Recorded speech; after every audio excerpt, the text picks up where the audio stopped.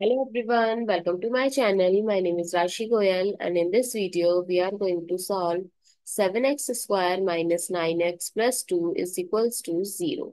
So let's start with today's video solution.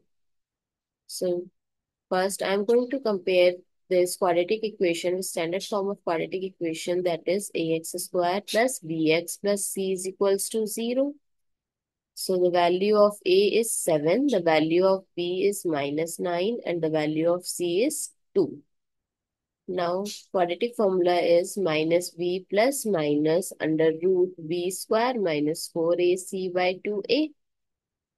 The value of B is minus 9 plus minus under root minus 9 square minus 4 times 7 times 2 by 2 times 7. So 9 plus minus under root 9 minus 9 square is 81 minus 4 times 7 times 2 is 56 by 14.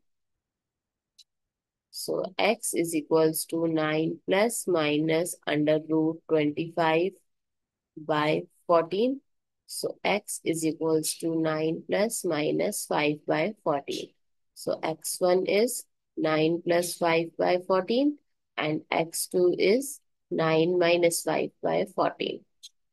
So x1 is 9 plus 5 is 14 by 14 and x2 is 4 by 14. So x1 is 1 and x2 is 2 by 7.